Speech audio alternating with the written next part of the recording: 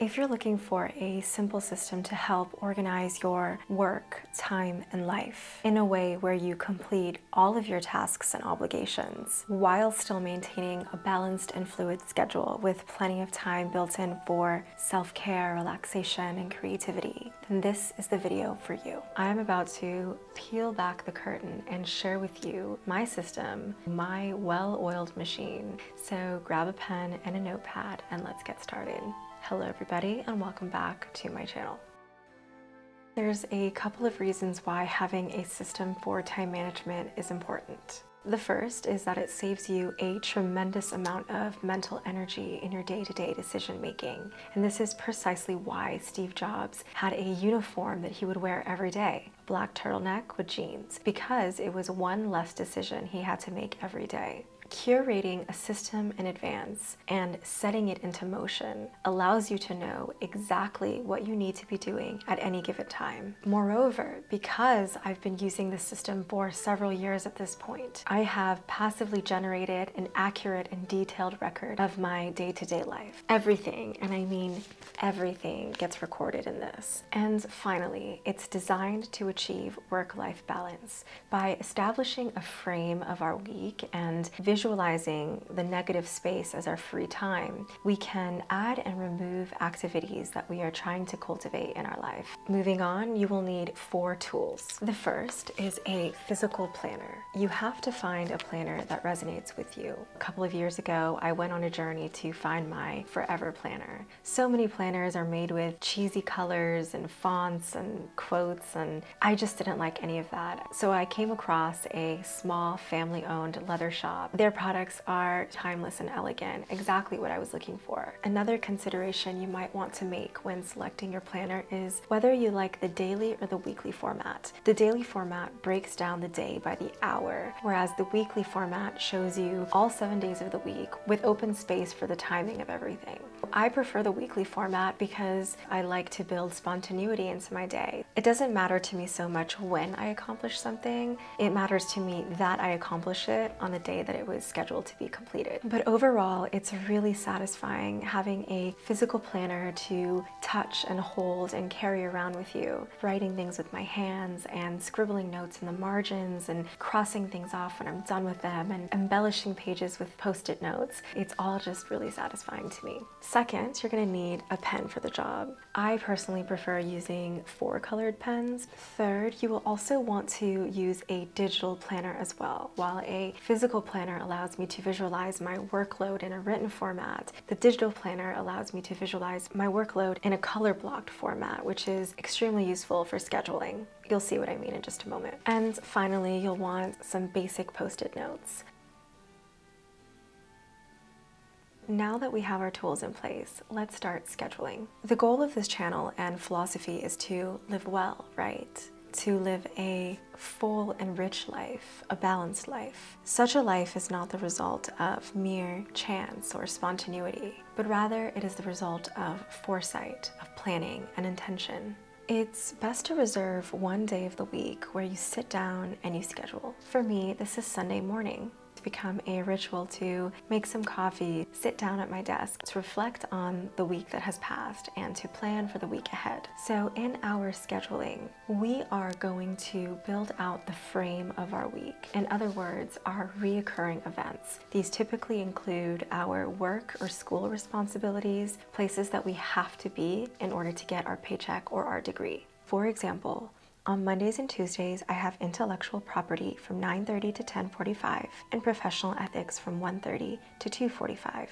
On the same time slots on Thursdays and Fridays, I have international law and business entities. These are my classes. Next, I'm going to schedule my meetings. Every Tuesday evening, I meet with my moot court team, and every Thursday, I meet with my team for my United Nations internship. For the moot court meeting, I'm in charge of booking the room, so I'll have to make a note of that on Fridays. Next, I want to schedule time for my homework and due dates. Now would be a good time to import all of these reoccurring events into your digital calendar so you can start to visualize your workload in a color-coded format. This creates the frame of your week, which you will build everything else upon. The negative space is your free time, and we will work with that in just a moment. Next, we want to schedule our health tasks. These are body-related activities that need to be completed on daily, weekly, or monthly occasions in order to keep you alive, clean, and healthy. This includes hygienic routines, doctor's appointments, annual checkups, and I guess I'll take this moment to introduce you to Sacred Saturdays. Sacred Saturdays are arguably the most important day of the week for me. I leave Saturdays completely open and fluid to take care of my life, beauty, and health needs, to rest, reset, and to reorient, to deep clean my room, do my laundry, organize my email inbox, and check up on my financial accounts. And that is exactly what I'll be doing on Saturday. I'm going to schedule an eye doctor appointment on Wednesday,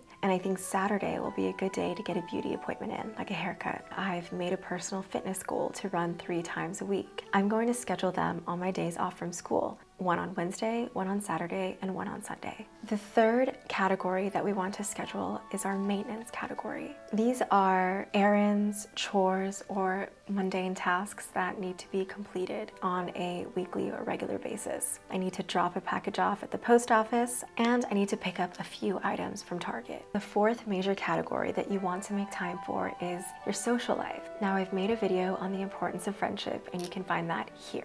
Let's take a moment to intentionally schedule some social time. A great way to stay social and involved at university is to peruse the events calendar. Here I will find lunch meetings, special lectures, movie nights, career fairs, club meetings, and I will add them to my calendar. So Tuesday at lunch, I'm going to attend an environmental law meeting, and Thursday at lunch, I'm going to attend an immigration law meeting. I also want to schedule some time to connect. I'm going to make an appointment to chat with the dean of the law school on Monday at lunchtime, and I'm going to call my friend who lives in Canada on my commute home. On Friday night, I'm going to invite my friends to get dinner and drinks. The next big category that we want to schedule is our hobbies. These are things that we do for personal, intellectual, and creative edification. Currently, my #1 hobby is YouTube. So I will try to film on Wednesday this week, edit on Saturday, and then post the video by Sunday. So our week is starting to shape up now. Let's zoom out and look at our monthly calendar. On the 1st of every month, I give my dogs their heartworm medication. And on the 15th of every month, I have my bills set on autopay. On the 20th of this month, I'm attending my high school reunion. And on the 30th, I have a moot court competition. Now that we have our main system in place, let's look into some secondary systems we can use to complement the primary system. So as I start looking at my journal and certain days and times start to look really crowded, using Post-it notes is a great way to get precise on the schedule for that day. And in the back of my planner, I have a master list of major yearly events, like my travels and milestone events for the year. And I have a separate journal where I keep track of 1-year, 5-year, and 10-year goals, but that's the subject of another video. There are also 2 cardinal rules for planning. The first is it has to be accurate and reliable. Second, there are going to be days where you don't get to everything that you scheduled for that day. Maybe you're not feeling well, maybe something came up. Unfinished tasks must be rescheduled. I'll circle the task that I didn't finish, and I will draw an arrow and move it to another day, or I'll cross it out and move it to another week. I will probably make a future video on self-care rituals that we want to incorporate daily, weekly, and monthly. And if you've gotten this far and you saw my community post about the D&D alignment chart, I'm a neutral good. What are you? Leave a comment. And I think that's all for today. As always, thank you so much for being here. Please like this video, subscribe to my channel for more philosophy. Thank you so much, and I'll see you next time.